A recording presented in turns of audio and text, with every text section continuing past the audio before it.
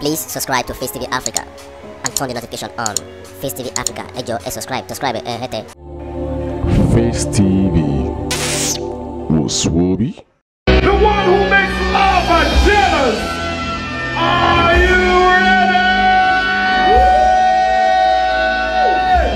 Give it up for the beautiful, the vivacious, the amiable, the drop-dead gorgeous, the intelligent, the mighty, the one who has gone where waters can go.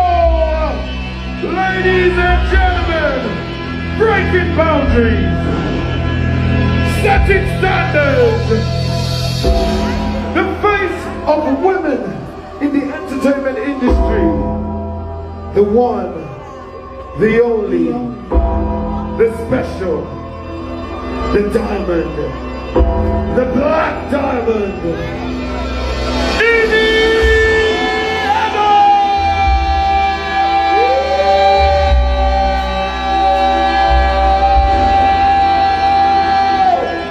Woo! Give it up, ladies and gentlemen! Give it up, give it up, give it up! That's our birthday girl! Look at her!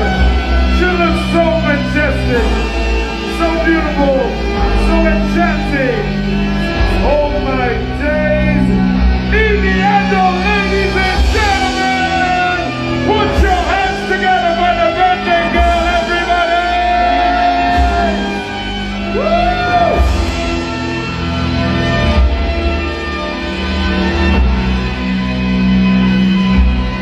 Keep it going, keep it going, keep the applause going.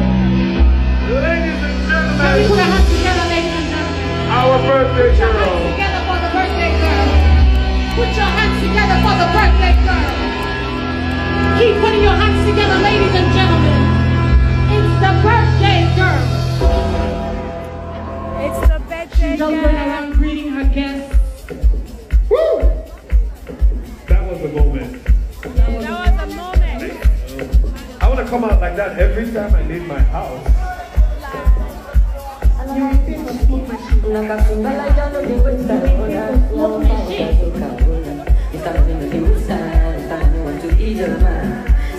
Ladies and gentlemen, the birthday girl is on the dance floor. Edo 40th! Let's go! Let's go!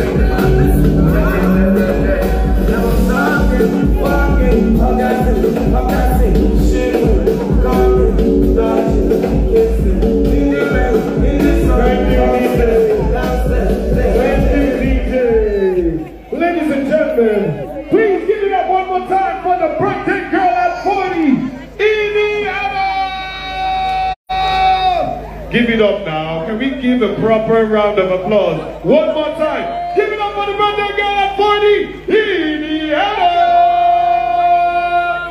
DJ, this is where you do pew pew pew. Now what? If it's a play Narabalis, Saki, Ogani, that's what you do. Ladies and gentlemen, wow, really? Really? It's brown sugar in the building, people. The brownest of them all. Look at her, looking like a Coca-Cola bar. Just look at that, You make all of us want to turn 40, baby. If this is 40, I want to be 40 every single day. That's it. It's the slits for me.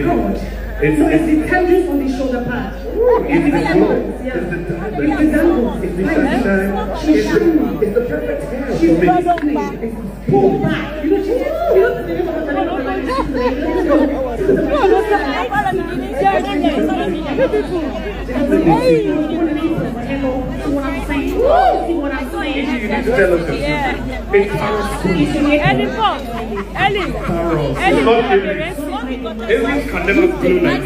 and the retinol shower gel.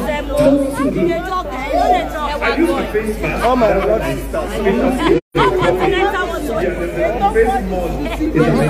No, I want Shauna. Ladies and gentlemen, that's the beautiful Iyabo. Today is the official celebration of her 40th birthday. So please, I implore all of you to put in your heart in this celebration. Thank you so much, Queen, for going to lead you to your throne so that you don't stand for too long.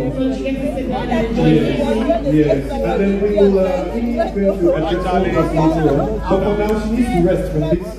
From high school. So we do have It's laughing at it. It's laughing at it. The real housewife of Lagos. And I heard what you said about you. Yeah, I said you need to leave that girl alone. Leave Chrissy alone. We married her. What happened? You don't tell her what happened. Leave the girl alone. Listen, find love at whatever age. I think I'm not that we're married now. Leave her alone. Okay, oh, I don't give up. I'm not a typical Nigerian mother.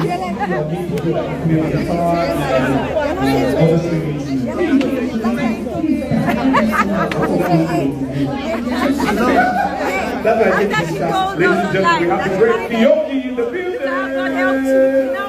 And then I was talking about my TV wife that's you know that after they see you on that show, many of those men is looking for her because she's no, I have mine too. Ladies and gentlemen, whenever she wants to buy stop being the typical Nigerian mother.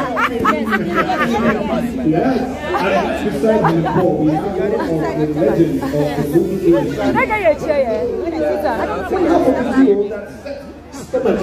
You know, in stitches and made up breathless with laughter. Ladies and gentlemen, we have Chinedu in the building. What other backing for boy in the building? Aki in the building. And then, yeah, right beside Grace, we have a who's from every single is a hit. Okay, so beautiful. We know. Thank you guys. I know she's beautiful. No, but you are just stunning. If that doesn't make you laugh, then your problems are way Thank you, than darling. The birthday Please give it up for the great Orezi. And I see another great man. birthday You know, when you see dreadlock, you will think that dreadlock people don't have Blood sisters. decorum. Gang, You think that gang. they're irresponsible, but this man has defied all odds. Gang, gang. To be reckoned with in the No, industry. guys, seriously, when you...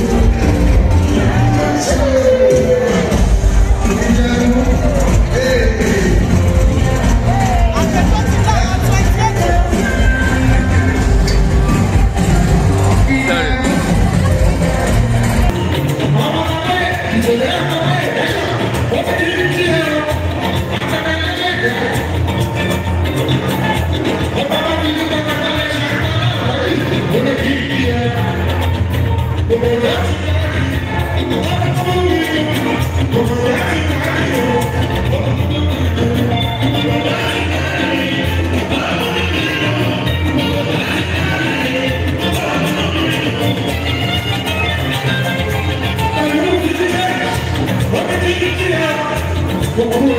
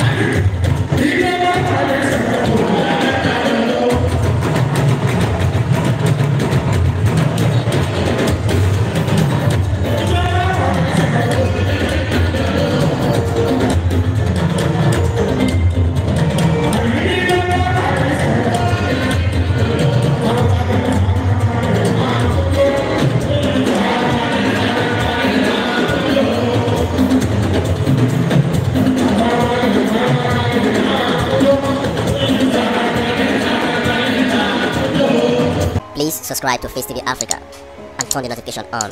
Face TV Africa, ẹ jọ̀ọ́ ẹ subscribe, hete. Face TV was Swoby.